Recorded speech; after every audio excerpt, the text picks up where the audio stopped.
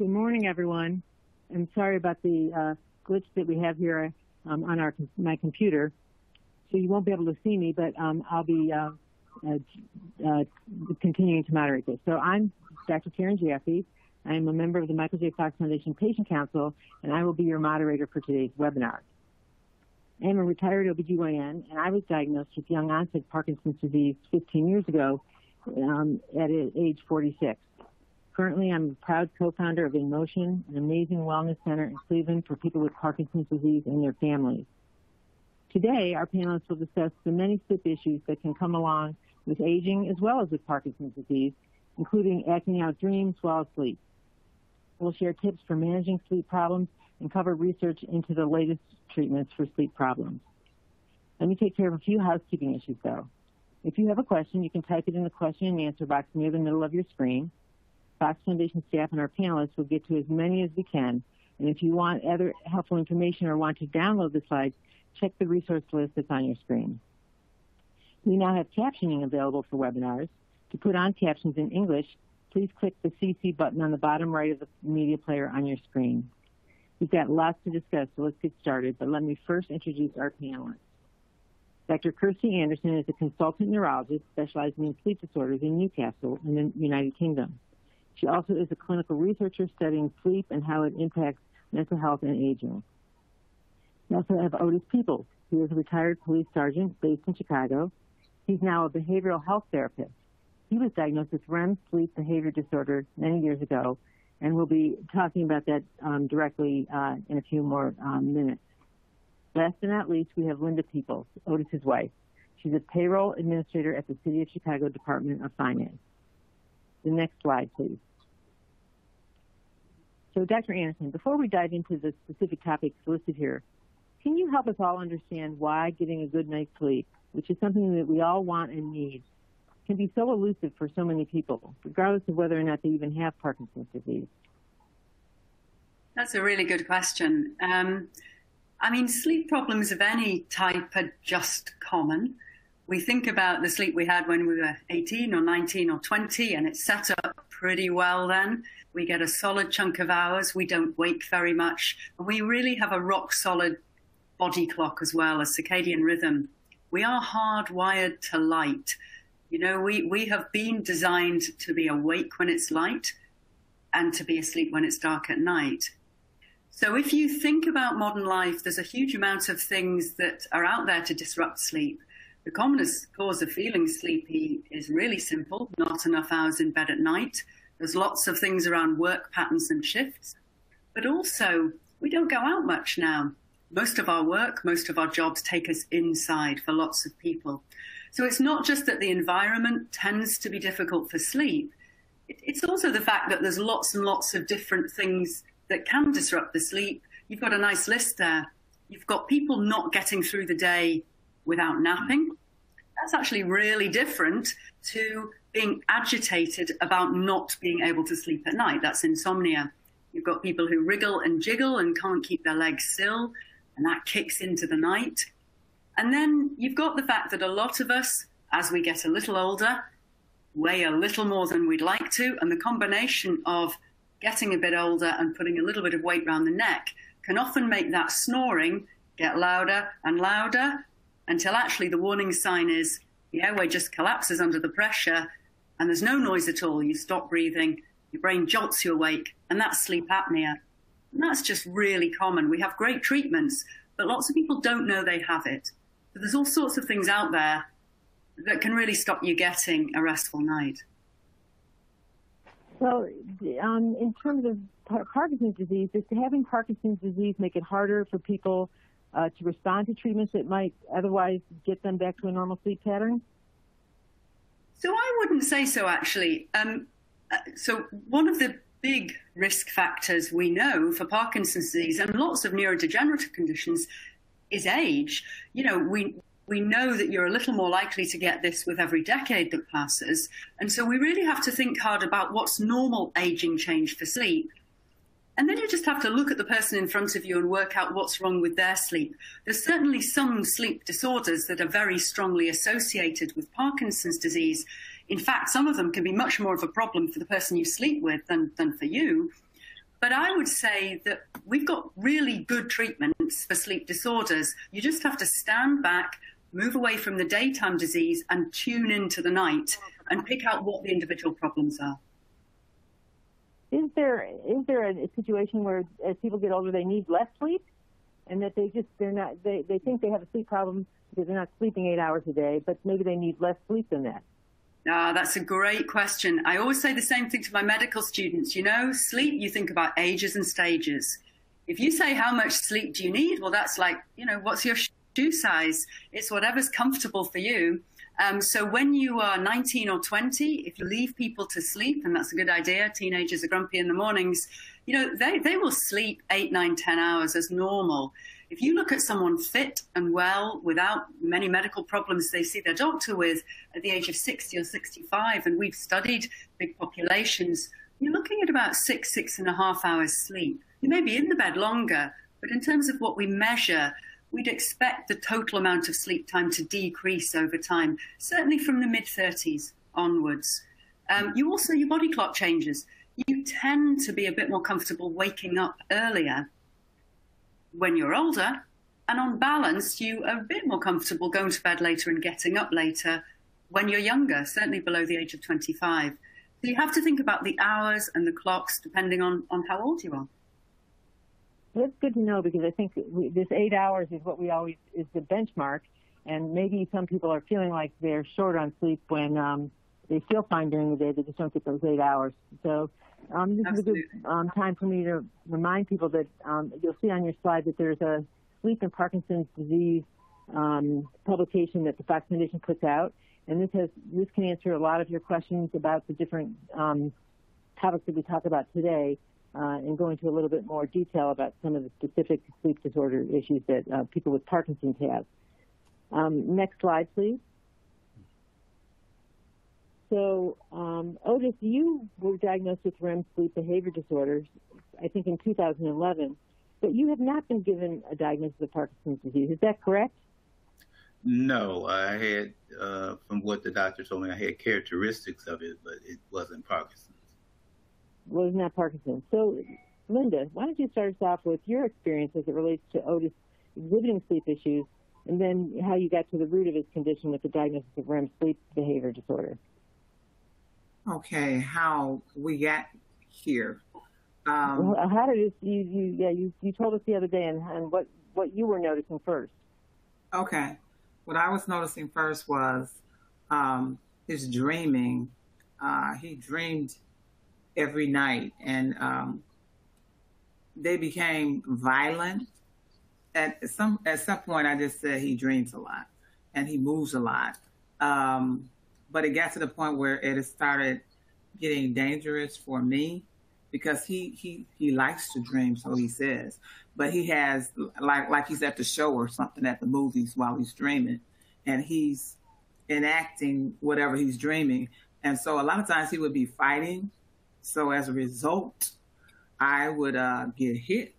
And also just strange things. Sometimes I would find him sitting up and he'd be driving a car. You know, what is he doing? Or either the covers would be moving and he's running somewhere while he's dreaming. But it got to the point where it was so violent that, like I said, for me and for him, because at one point he jumped out of the bed and hit the wall with his head. And I was like, let's see if he's okay first. And I knew it was getting dangerous. And when I saw something on a news program about REM sleep, and it was a lady who was acting out as well. She had imagined herself as a tiger or something, and she jumped out of the bed and she injured herself so badly. And I was like, that sounds like what Otis may have. So they gave a doctor's name, and we called and made an appointment. And so they did a sleep study on him. And then, because he, of course, just thought he was dreaming. But the doctor then told him that he did everything that I said he was doing while he was asleep. But it became dangerous because he fell out the bed and broke his toe one time. And it just got scary because we would move the nightstand out the way, things like that that might injure him. So that's how we're here so far. So how many, was it years that he experienced these bad dreams, this dreaming acting out, before you realized it was a medical problem?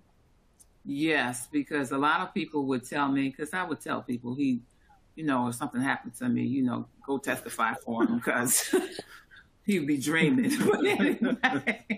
But anyway, yeah, it got to the point where it was years, like I said before, we took it very seriously. So he started like really injuring himself and me as a result. Wow. But it didn't take them long to give him a diagnosis now, did it? No, it was right away. But Dr. Anderson, I've heard it said that REM sleep behavior disorder is presumed to be Parkinson's disease until proven otherwise. Although we now know that Otis has not been given a Parkinson's diagnosis, please talk about RBD, why it happens, and how it relates specifically to Parkinson's disease. And is it one of those non-motor symptoms that we can see begin years before someone gets diagnosed with PD, like we see with the other things like constipation?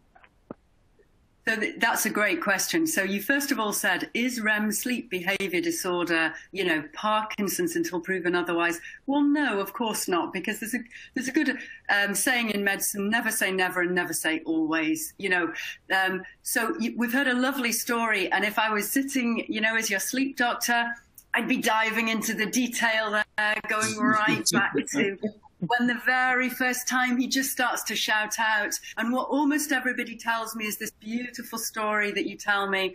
I say the same thing. Long marriages, they're great for sleep clinics. Then I get all the detail. So can I go right back? How far back do you think when he first started to sort of make a noise, shout, or just the occasional? How many years back did that go? One. Well, it's really... We've been married for like 41 years. So it goes back even to then. When I think about it, I just thought, he's hollering. He's in the cowboy shoot 'em up with sound effects and everything. Yeah. So what almost everybody says is there's a creep on this. That maybe it's once a month there's a big movement, then maybe once a week, and then maybe 2 or 3 times a week. And then, as you said, it gets bigger and more violent. And loads of people tell me that there's nice dreams as well, like driving the car, but the big fighting ones are the ones that get in, everyone's in trouble. So the first thing to say is this is common. I tell people you are not alone, and there's no testifying on witness stands because it's not your fault, Otis. That's really important to say. This is not associated with being violent during the day. This is a common problem. This is out there in 0.5% or 1% of men or women. But you know what? Guys are stronger. So when men hit, there's more bruising. So we certainly see more men in the clinic. This is a slowly progressive problem, as people describe it, but months and years. So I can just about beat your record with a 40-year marriage. So my longest story is 56 years for somebody very slowly getting worse. Mm-hmm. But if you take it the other way, you can't get past the fact there is a risk that it will be your early warning symptom for Parkinson's. And people know that, and they Google it. So I say the same thing to everyone. I say, look, first I'm going to treat you. And I'm really interested to hear what you started to fix this. I would think that there's often good treatment. But then I'm going to keep in touch, because even if you've got no problems, if this is an early warning symptom, I want to be on it. But the big research shows that about maybe 7% a year of people, if we follow them up every year, start to develop other trouble. But it's not everybody. The longest studies out there would say that maybe 12 years down the line, more people than not have developed another neurological problem, but there's people with a long history, and I've been in practice 20 years, and we're still meeting, and they're still fine. So you don't say never or always, if that answers your question, Karen. Sure it does. There's a couple of questions from the audience who are asking, how can I help prevent my mother from acting out dreams? And how can I help myself understand I'm dreaming when I act out dreams, because they live alone, or they live on a floor by themselves? So how can you help someone? We've already heard from the guys here. You can go about as far as you can throw yourself. So really simple things. You move the sharp stuff and the nice stuff out of the way. You look at how far a hand can go, and there's some very simple safety measures where you make sure things around you are soft. That's a small, but it's an important practical point, isn't it? And if you go away on holiday or to a hotel, I bet you both look around and think where the sharp edges are. Yeah, both nodding. Okay. There's medication that can definitely help once the diagnosis has been confirmed. So we've heard about that sleep study. That's necessary. And so that's going to be something you're going to discuss with your sleep specialist. I think it's a really good question of how do you know if you live and sleep alone? I'd probably ask you, Otis, did you remember some of these dreams? When you were woken, could you tell that the dream was coming with the ouch moment? You could see it at times. As it progressed, as you said, it was more frequent after a while. When I was younger, as I look back at my history, it would happen periodically. But as I got older, it was more vivid, more frequent. And you can tell, I woke up from a dream and lay back down and go right back into the same dream. Yeah, exactly. So the point is, if I'd seen you on your own, you still would have told me about a dream that was memorable as well as the injury. So what you're really asking me is, could it be any other type of nighttime event if there's an injury or fall or someone lands in a heap? Well, I think if we're thinking about the other problems that cause trouble at night that I see, things like seizures, they often come with very different symptoms. So most people, if you talk to them, although their wife or their bed partner may remember more, they will still be able to tell you about the dream narrative. And that's often what makes you realize it's REM sleep behavior disorder. Somebody's asked me in the audience whether it's wise to wake up a person when they're acting out the dream. As long as you keep out of their way if they're swinging a fist. Okay, yeah. So there's two things there. There's an old, okay. So we've got some wise bed partner who answer that one. But two things. There's a myth. It is dangerous to wake a sleepwalker. So sleepwalking is different. That comes out of non-dream sleep. Now, the point about sleepwalking is actually you're quite a long way from wake. It can take several minutes to come round. We've already heard from the guys here that actually you can pop out of the dream and go straight back to sleep. It's really characteristic for RBD, for REM sleep behavior disorder, that you're quite easy to wake. And again, I'd really like your perspective on, I think you've both been managing this for some time, haven't you? You would move out of his way, you'd turn him out of the way, or do you think he was easy to negotiate with, to talk to at night, if he had one of these things? Well, it depends. Like when he's in it, I can kind of tell when he's escalating and it seems like it's getting dangerous. So I will try to, I've learned not to touch him as much, but my voice, I'll just try to wake him like that and try to, because he'll be rolling towards the edge of the bed where he's about to fall out. And I'm like, I had to try to stop him at some point. So usually if I'm speaking, then he'll, speaking loudly, he'll wake up. Exactly. So you've worked out the solution yourself and you've given us the answer. That's exactly right.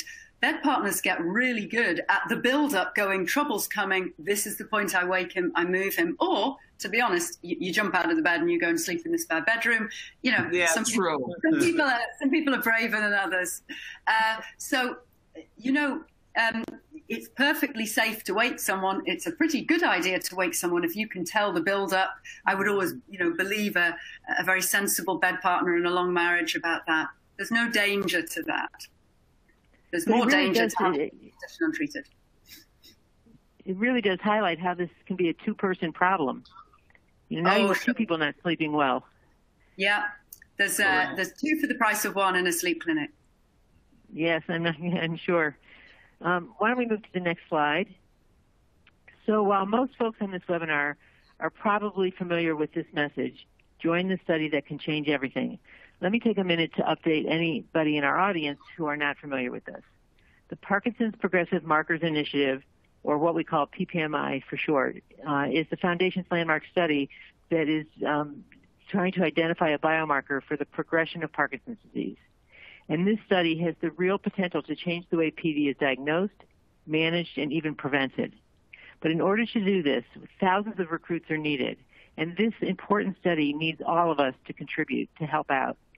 And believe it or not, there is a place for everyone on this webinar to help, because the PPMI needs people with Parkinson's and people without Parkinson's. And for those who are even unable to travel to a research center or don't have a research center nearby, there is now an online component for anyone who's over 18 and living in the United States. They are hoping to soon be able to recruit people from other countries as well. And of course, they're recruiting folks with specific symptoms, including those with sleep disorder issues. So we can get to the finish line if each of us steps up to run a leg in this race. And so my call to action is to click that Get Started button that's on your screen today, and to be a part of something bigger than yourself by helping out and joining the PPMI. Ralph, Otis, you are a part of the PPMI, are you not? Yes, I joined the PPMI initiation. It was 10 years ago. You've been in the study for 10 years already. Yes. Great. And how has your experience been? I was curious when I was first diagnosed with the REM sleep disorder, and I said I was told that I had characteristics of it may turn into Parkinson's. That was one of the reasons that I looked at it. And then if I could help find a solution or be part of helping find a solution, it would make me feel good. And so I joined the study. We did going to the doctor, taking different tests, but basically just checking to see if my symptoms have changed or if they had grown more. And it's a long-term thing, but I see them twice a year now, so it's kind of boiled down and stuff like that. But it's been an experience of me feeling more better about myself, but also knowing that it's helping to try to find a solution to Parkinson's. That's true. And I thank you as a person with Parkinson's. I thank you for your participation in this very important clinical trial. So I encourage everybody to go ahead and press that Get Started button, get some more information, and to join us in our quest for the answers to this problematic neurodegenerative disease. Okay, let's move to the next slide. So, Otis, as you look over this list, is there anything that you had to deal with that is not mentioned here, things that you think are exacerbating your problem? And you've talked about the things that you've changed to make a difference in your sleep, but I'm just wondering whether there's things that you noticed that if you did differently, you would have a better night's sleep. Now, basically everything on this list is what you go through. You kind of set up your own formula of what works well for you. I do take melatonin. That helps me go to sleep, but it doesn't say that I stay asleep. I try not to eat after a certain hour. I try to stay away from the stress. Yes, everything on the list works. Those are the things that I use to keep me halfway right, because I still dream, I still go through it. And I've noticed that when I break my routine is the times that I escalate, or the dreams get real vivid.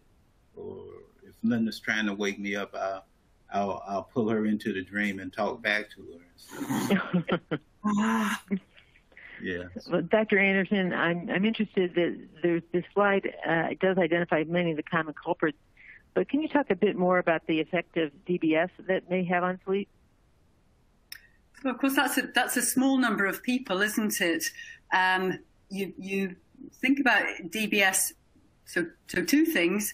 The very positive effect of deep brain stimulation is that you're going to get better motor control. It's a really small thing, but it's very uncomfortable to not be able to move normally at night during sleep.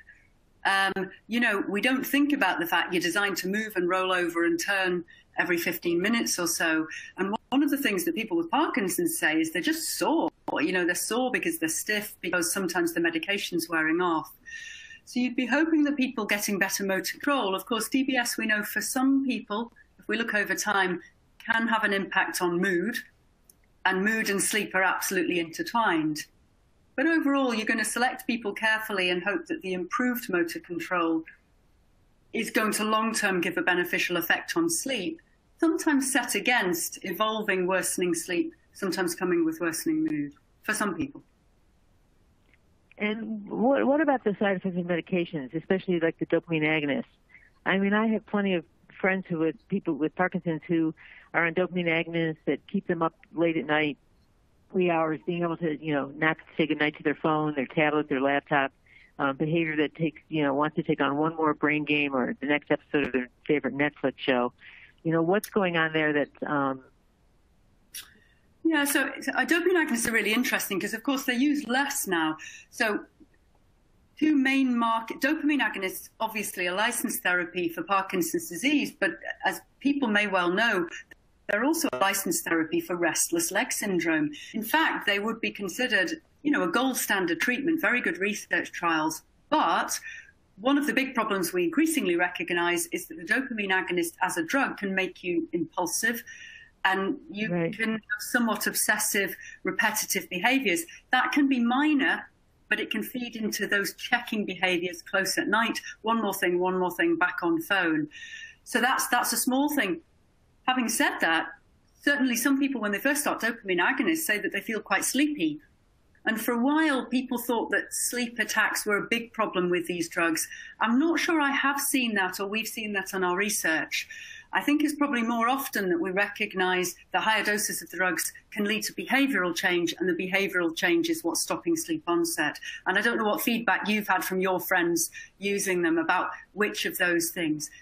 If, on the other hand, you have quite nasty restless legs, they might be quite good medications. You need to stand back and look at the person and look at their tablets, thinking about the day, but also thinking about the night and what their sleep problems might be before you prescribe them. Okay, and what about things like, maybe we should just go ahead and move to the next slide. We could talk about managing things. So, Dr. Anderson, can you start us off with what constitutes good sleep hygiene? Yeah, sleep hygiene's a rotten word, isn't it? It makes it sound like you've got to wash it before you go to bed. It's a terrible word. But what it actually really means is just understanding a bit about how sleep works and about how, the day works. So it's the behaviors, the things you do during the day, the things you do at night that are going to make you sleep well. Being out every day and being active every day sounds that it's something that's nothing to do with sleep, but it's an enormous part of sleeping well at night.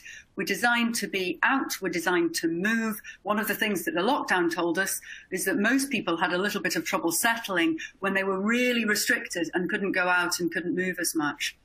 If you think about sleep itself, very, very simple, small rules. The bedroom should be cool, dark, and quiet, and that's it. Actually, I don't overcomplicate life.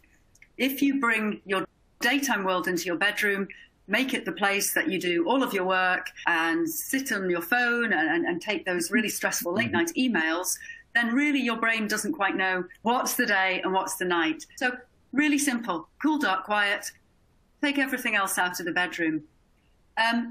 There's not much more to it. There really isn't. Sometimes there's very, very long checklists of stuff, but I tend to go to bed when you feel sleepy. That sounds like a really stupid instruction, but some people go to bed 2 hours earlier than they're sleepy because the other person they're with goes to bed at a different time, and pretty much get up at the same time every day-ish. I mean, it's not a hard and fast line, but setting that sort of anchor point that you kind of get up when you wake up is good advice. And, long marriages or short marriages, if you're lying in bed really cross about something, it's not a good idea to keep it in the bedroom. Go and take that somewhere else as well. Okay. And is exercise something helpful that people can do? And if they do, should they do it before bed or stay away from that time period? Okay, so I love exercise. I like exercising, but I love exercise for my Parkinson's patients because it's really important to have something that you can do which you really feel is rock solid science and it's good for everything. We know that there is good data to show that out of breath exercise is good for Parkinson's disease. but it's pretty good for everything. So if you do out of breath exercise, anything that you enjoy, I'd probably say activity, do something that you like that gets you out of breath every day, as long as you do that not just before bed, probably not in the 1 or 2 hours before bed. Otherwise, stick it where you want, really. It's much better to do it than to worry too much about the timing. So no, I wouldn't be hitting the gym really late at night and then getting into bed, all full of adrenaline. But exercise is fantastic for sleep, and it's good for Parkinson's, so that you've got 2 for the price of 1 there. I love this exercise that gets you out of breath. And people always want to know about how much should they exercise, and boy, that little caveat kind of sort of sums it up. 20, 30 minutes of something you enjoy that gets you out of breath. Don't overcomplicate it. Don't do something you hate. Look, if you like walking, pick up the pace. If you're someone who likes crazy gym things, do that. I don't care and I don't mind. And the research shows it makes very little difference. I suppose if we were thinking about Parkinson's and about good control of walking, there's maybe a little more evidence for treadmill than other things, but it's really small. If you're talking about sleep, it doesn't matter. Get out of puff doing something you enjoy. It's good for sleep. Great. And can you speak about the use of medications for sleep disorders, like clonazepam and melatonin? Yeah, I'm a big fan of melatonin, so I'm glad Otis is on that. That would have been my first go-to drug. So melatonin is really interesting. So naturally occurring hormone, your pineal gland within your brain produces this. So melatonin has 3 jobs, really, I suppose, in the Parkinson's clinic. I heard it just gets you off to sleep a little. And it might be that you also act out the dreams a bit less. Certainly some people will say things, yeah, good, we've got a nod. And I would actually push the melatonin up in someone with REM sleep behavior disorder. I would use quite high doses because it's just so safe. This is a drug. Can you give us what that would be? Yeah, 10, 12 milligrams. Yeah, very good question. So I would go up to at least 10 or 12 milligrams very comfortably. And I would really strongly reassure the patient this is a safe drug. People want to know they're not taking things they're going to get hooked on, or it's going to wear off. If it works, it works. And it usually stays working. So we've got to be very straightforward about drugs that don't have a really big randomized controlled trial. You'd find most sleep specialists would put people on melatonin first line, but we know that there aren't really big, good quality randomized controlled trials to guide that. These are just big case control studies. Clonazepam I would use second line because it can make you feel a bit groggy in the morning. And if you're a bit older, if someone's in their 70s or 80s, it will increase the risk of falls at night. But it's certainly effective to decrease REM sleep behavior disorder. If I was thinking about insomnia without acting out dreams, I'd much prefer a behavioral strategy. I would not want to use drugs first line if possible. I try and get them doing things right during the day and the night first. So what do you recommend when a person with Parkinson's has tried all of these management options but still is in a sleep deprivation mode? They're on melatonin, they're on clonazepam, they just can't find the right combination of things that will get them a good night's sleep. So I'm going to stand back and I'm going to say, is it one problem or more than one problem? So we've had a lovely straightforward story of acting out dreams. We knew what it was. We've got a tablet. It's helped a bit. Not perfect, but it's better than it was. Mm-hmm. Yeah, good. So, but what you're really describing, I think, is different, aren't you? You're describing someone, I think, agitated about the night. So I'm going to step back and say, what have I missed? Is there some sleep apnea there? Do I need to do a sleep study to look at the breathing? Is there some kicking restless legs? Have I got the nighttime drugs right? If all of that's been done and people aren't getting up 5 or 6 times at night to pee, getting up once at night to pee is normal over the age of 45 or 50. Well, goodness, I hope it is, because I do it. But getting up 6 or 7 times, that's really disruptive. So you're going to treat all of that stuff. If someone has just got a racing mind, they're just furious, they're chasing sleep, and then I'm going to do sleep diaries and a behavioral strategy. So we step back and we say, write it down. Give me 2 weeks of sleep diaries. Then I'll look. And the diaries we use, which I'll share happily, they're day-night diaries. They really actually look at the 24 hours. They go back to, okay, let's actually look at the cup of coffee, the exercise, when you do it, when you're peeing, when you're eating, what time you're getting into bed, how much sleep it feels like you're getting, what time you're getting up, and whether you're falling asleep. So we look at 2 weeks of data, because when sleep's a mess, it's really hard. You're just frustrated and agitated, and you forget what good sleep's like. So we write it down. Mm-hmm. Wow, that might make them so tired that they fall asleep. Perfect. Win-win. Okay. And a couple of small things. What you don't do is use your Fitbit or any other proprietary gadget. So what you don't do is use your watch. We have some people come and say, I thought I was sleeping fine, and then my fancy watch told me my sleep was terrible. And I say, well, take your watch off. Okay. Yeah. That's fine. Okay, that's the treatment. So your watch should be used for your daytime step count. We love it for that. It's quite good at picking out a big handset window for sleep. So I like the time it's off. Okay, it's off at 1 in the morning because you're doing too much streaming TV, and it's you're up at 6. Okay, you're not sleeping enough, but you take your watch off at night. You only fill the diaries in once a day. People worry about filling in diaries, but it's your best recollection, and you don't fill it in the middle of the night, because that's a really good point. You're saying that people might be too intimidated or not want to do the diaries. They're pretty effective. There's a good evidence base for doing this. That's great. Now, one of our audience members is asking if they have a sleep difficulty, does that indicate a need to increase their carbidopa-levodopa? It depends what the problem is. I mean, if I was talking to someone like Otis and he was saying he was acting out dreams more, I wouldn't be increasing the Parkinson's meds. I'd be increasing the melatonin, maybe even considering a second-line drug. I'd be really looking at, again, going back to what the problem is. Is it pain? Is it stiffness? Is that what's keeping them awake? Then you might want slow-release levodopa at night. But is it something else? You just go back to take a history. Go back and just listen to. We've heard this beautiful story. All I had to do was sit and listen. I go, okay, I know what this is. People will tell you, and get the bed partner in as well. Really important for the bits that the person wouldn't know. Do you snore? How do I know unless I sleep next to someone? You go back and you take the history and you work out what the problem is. Okay. So let's go to the next slide here, which is what I think for those people dealing with sleep disorders really want to hear the most about, and that is,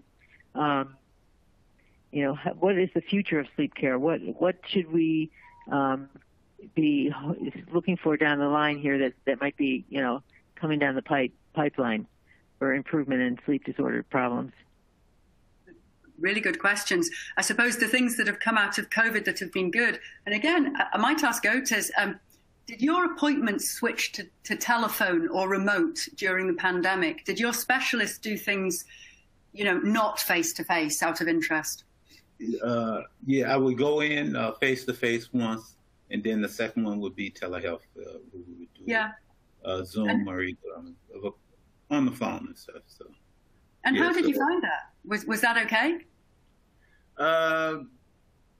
It was okay for me because I use it myself. The hard part about is checking the neurological test of the hands and movement in the feet. I found that was awkward, sitting your laptop on the floor so you could see me walk down the hall and stuff like that. But basically, though, we're at a stage in the study where those are the major things that they're looking at and stuff. So me coming in once a year for a face-to-face was good enough at this time in the study. Yeah, so it's a really interesting perspective. So the stuff that we brought out of COVID is that not just sleep health and sleep monitoring, is that some stuff can be telehealth and some stuff, as you've just said, actually can't be. You're coming back to more personalized care. So some of the things that I think was really interesting in terms of studying sleep changes and how we can help people was how much we can do remotely. And I might go really simple with the commonest sleep disorder, which is sleep apnea and a CPAP machine. And the devices have just got better and better and better. And that was something that almost entirely went remote because, and I mean, Otis, you sound pretty switched on with a lot of this testing, but someone like yourself, I would be giving you the device and you the app on your phone, and you'd be telling me if there was any problem with your overnight breathing because you'd be good enough to do that. So I think some of the computerized medicine is really good for some of the sleep disorders. I think studying sleep changes, the big block we have is that we still consider this gold standard sleep study coming into the sleep lab to make the diagnosis, like REM sleep behavior disorder. And, you know, it's can we do better? Can we do home monitoring? Can we do things that are less gadgets, less wires? Most people don't love the sleep study. They do it because they have to, and it's a lot of wires, and they don't sleep very well. It's quite artificial. I think in terms of sorry, were you going to ask something there? Yeah, I was going to ask, you know, I have a 2-year-old granddaughter who they have a little baby monitor a camera that can, you know, watch her sleep and right in their house. So I'm not sure why we can't do something similar for adults and to have just a small camera that just records a night of sleep in their own bed. Yeah, exactly. It's setting up it's setting up standards to know it's as good as the way we diagnose things at the moment. So that's happening quickly, and there's just lots of nice home gadgets that will just look at sleep. Lots of the research we do uses some version of actigraphy, essentially, you know, a wristwatch with an accelerometer detecting various things, including light, to do population health studies. We know they're better than pen and paper sleep diaries. We know they're not quite as good as the sleep bag, but you can look at thousands of people and look at how sleep patterns change in time. You know, just like the PPMI study, we are picking out early warning markers of good or bad aging. You know, my whole point about RBD is that I want to see people who act out their dreams so I can get them into really good shape. I can make sure they have good brain health as they get older. So I think there's a lot of interest in how much you can use worsening sleep as a biomarker of trouble coming in terms of another health problem. And for that, you use population-based things, and that's going to be things like, you know, whether it's an Apple Watch or something else. So these are amazing big population studies about can you pick out a high-risk population? So that's probably studying sleep changes. In terms of testing new treatments, probably some of the biggest advances are coming in the stimulant drugs and some of the drugs that are coming out for conditions I treat like narcolepsy. But there's been some really exciting advances in some of the sleep-wake drugs. We have more drugs to you know, give our patients better choice now than we did before. And you know, in terms of community and learning from the community, one of the really nice things, whether it's this web or anything else, is, you know, I listen to bedtime stories for a living. It's a great job. So the best thing about our joined up big world is that we've got this chance to pick out pattern recognition because of all of the internet, because of all of the things that we've sort of joined up in terms of that repository of patients telling us. How can we learn from patients to pick out patterns? So I think the big population studies like PPMI are absolutely vital. Well, and that would include also the Fox Insight study, which is an online study that asks Parkinson's patients and controls questions about living with Parkinson's disease. And I think that those kind of large-scale studies can pull together enough information from enough people that they can make some clinical decisions based on what they should, you know, what somebody might be able to do to get some relief from some of their symptoms. That's, I think, that's Fox Insight, which is not the same online study that the PPMI is, but for people who are interested in participating in online research, it's a good place to add your voice. Somebody's asking whether diet matters or alcohol, the impact of alcohol on sleep problems. Okay, alcohol more than diet. You know, since Shakespeare wrote about it, we know what alcohol does. It makes you pee a little more, it makes you behave a little badly, and it makes you snore a little more. So it's an interesting drug. It's not great for REM sleep behavior disorder because actually, because of the way it's metabolized, your liver is really good at getting rid of alcohol. So it's a drug that tends to be removed very quickly from the system. So you fall asleep a bit quicker, but a bit lighter. But as it comes out of, you get REM rebound essentially about halfway through the night. So if you have quite a lot to drink, almost everybody recognizes that they'll have some slightly worse, vivid, sweaty dreams. If you already have a dream sleep disorder, then it will make it a bit worse. So, alcohol on the whole, not to be used, is not a great sleeping tablet. And it's not good if you have nightmares, if you act out your dreams, or if you snore loudly. Then I say, have a glass of wine in the middle of the day, but don't drink close to bedtime. I think sleep doctors care when you drink, not so much what you drink, and not too much. And so speaking of drugs, there's been several questions about cannabis and its impact on sleep. Does it help? Well, I mean, cannabis is not one drug. That's the first thing to say, isn't it? It's a whole mix of chemicals. So, this is a compound, if you like, with uppers and downers in it, and it depends exactly what people are taking. And there'll be people who feel that it's relaxing and that they fall asleep easier if they have cannabis close to bedtime. As you might imagine, that's not something I'm going to endorse or recommend, but people tell me that. Probably in the UK, we have a very large number of people who ask me about CBD. So I'll probably do that because it seems nothing I treat. I can't think of a patient who hasn't asked me about CBD, whether it's their sore knee or their sleep or anything else. In the UK, most of the CBD that comes out of a health food shop is such small quantities of active chemical, it's not going into the brain. So any benefit is a little more likely to be placebo. So I say what I say to everyone: if you want to spend your money on something, I'm not going to argue over it. I don't think it will do harm, but I don't know what's in it. There isn't at the moment research to say it helps. So I'll probably stick with what we know. If research emerges, we'll update ourselves. But yeah, that's what I say if someone asks me about CBD. So I have a question here from Linda from the audience. People want to know is if you're nervous when you go to bed, and how do you relax and let go of the worry that your partner may have an active night? Well, sorry. Go on. No, go ahead. Did they ask me? No, I realized it's a so much better question for you. I'll be completely quiet. Sorry. No problem. The question is for Linda. Yeah. Okay. Am I nervous? I'm not. I guess after all these years, I'm not nervous that I'm thinking I'm not, but I think my behavior maybe shows that I am. Like they said, it affects both of us.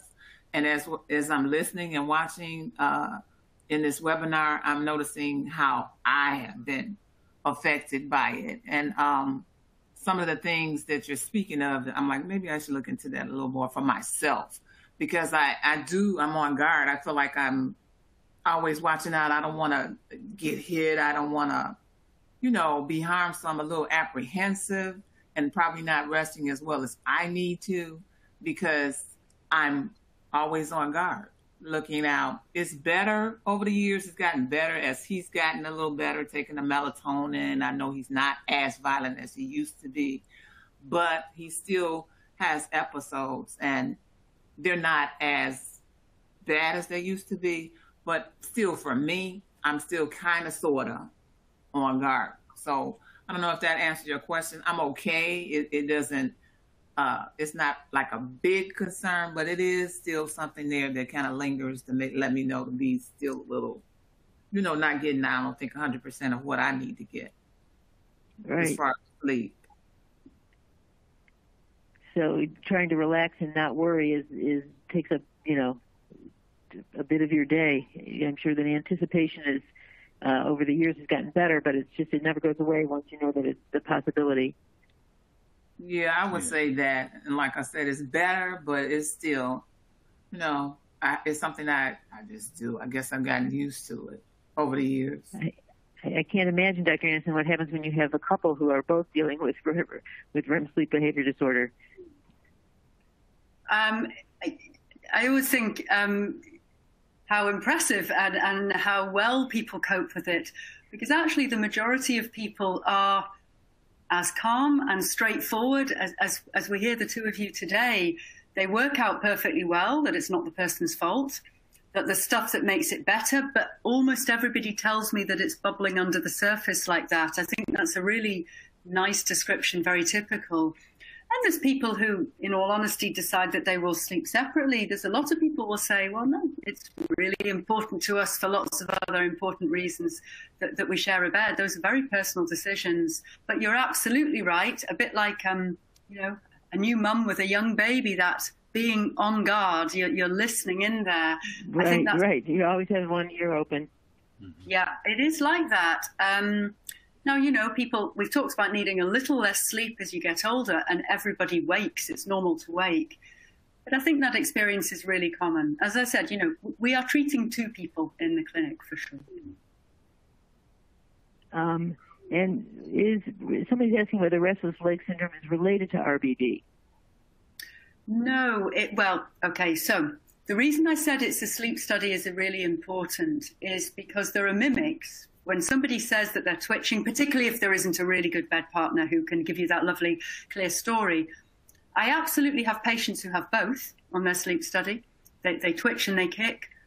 It's certainly true that someone with REM sleep behavior disorder has a slightly more restless night, but I would think of them as and treat them as two separate conditions. They're both just common. And again, restless legs gets a bit more common as you get a little bit older. So no, I would think of them and treat them as separate, really. Great. Well, it looks like we've used up all of our time here. I want to thank you again for being part of our community. I'm sorry about the glitch we had with my computer, but I'm thanking you for joining us today. And thanks to our panelists for sharing your time and your expertise. We'll be sending a link to the webinar on demand to listen to again or share if you'd like. We hope you find it helpful. If you're interested in supporting the Michael J. Fox Foundation and helping fund research toward a cure, there is an icon you can click on at the bottom toolbar of your screen that leads you to a page where you can donate. This is Karen Jaffe. I'm signing off, thanking you and having a great day and hopefully a great night's sleep.